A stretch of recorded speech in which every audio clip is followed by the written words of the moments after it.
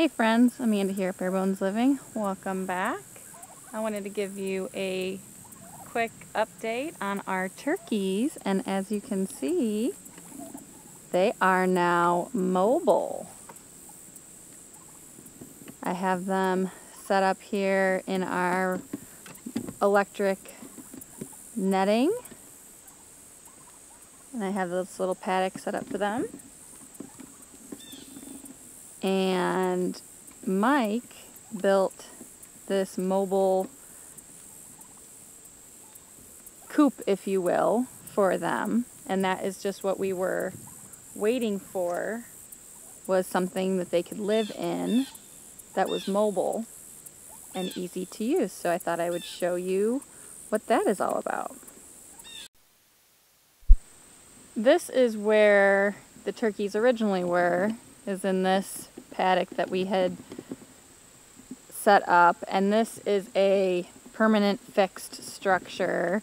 We buried these T-posts, and we buried the structures here for the door, and this is a permanent paddock that we are still going to use.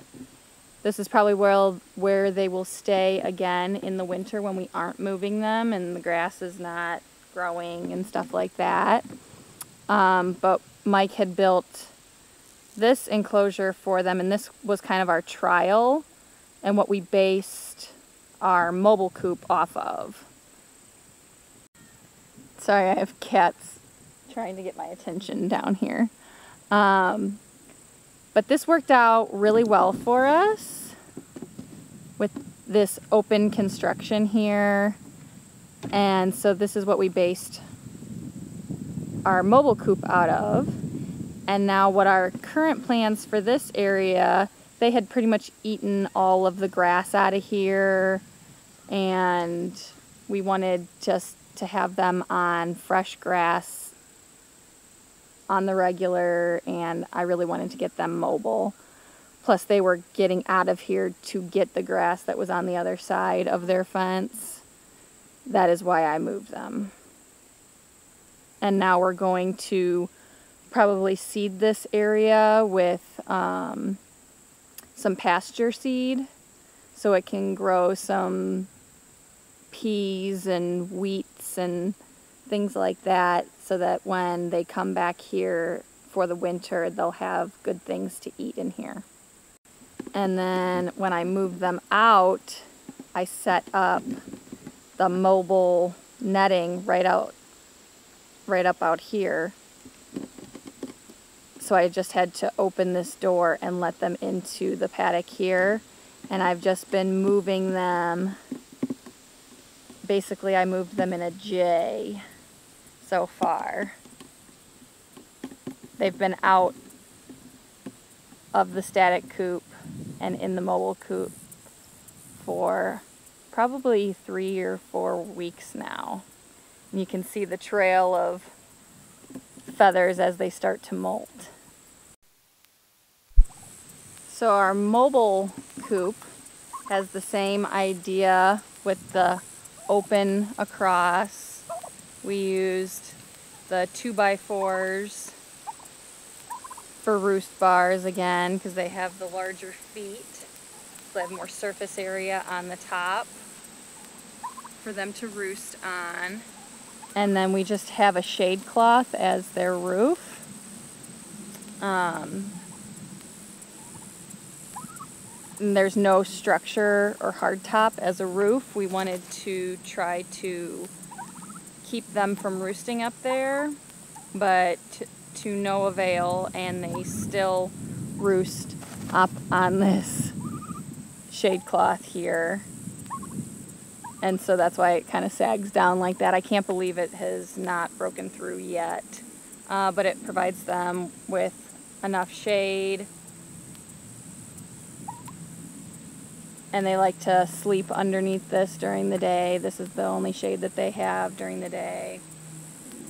Unless I can get them by a tree like they had over there. They were, when I came up here, they were all sleeping under the shade of that tree back there.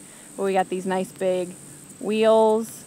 These are the wheels that we got to do our chickshaw but because we have the mobile chicken coops, the Siskovich tractors, we were going to do a Siskovich tractor and a chickshaw, but we decided to make this turkeyshaw instead of the chickshaw, and we just used these wheels that we got for the chicken shaw, and it works out perfect. And then Mike made these kickstands, these white things right here. Those I fold up to move it, and then there's red ones on the front, I think you can see. I leave those down, and then I just, this support here on that side, I just lift the whole thing from the front, drag it forward a little bit. Those supports in the front might get dragged on the ground a little bit, but I just push them back down because those you can flip up too. We made this, you can see this pole right here, and Mike cut in a hole in the front for that to go across as like a bar to pull it, but it's not necessary. I can literally just with 2 fingers lift this thing. It's so easy to move. So we made that intentionally and then realized we didn't need it. But I move them every 2 days and they are really loving it. I also made them a nipple waterer like you guys saw me do in that DIY chicken water video, but I used the other nipples that I got. I showed you those orange ones with the really big cups, and I actually wish that I would have used that for the turkeys, not the chickens, because I think that they would have initially benefited from it more.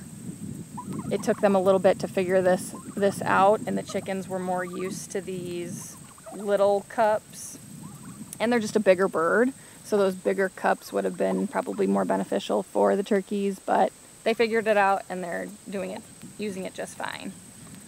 I'm also not fermenting their feed anymore, and I'm giving them free choice feed because I did not think that, I know that they liked it, but I don't think that they were getting enough feed, and they weren't growing super fast, so I wanted to give them free choice feed because our target for at least 2 of these of our bigger turkeys is to dispatch them at the end of the year, one for Thanksgiving and one for Christmas, and I wanted them to put on more weight. And as you guys can see, the little turkeys, they're still little, but they have grown exponentially since being out on pasture, doing this mobile rotation and having the free feed. So I'm happy that we switched over to the free feeding, and so that they can get out and get more bugs and things like that. Everyone seems to be happy. It's working out for us. And I just wanted to give you guys this quick update. Thank you guys for stopping by today and joining in on our journey here at Bare Bones Living. We'll catch you on the next one.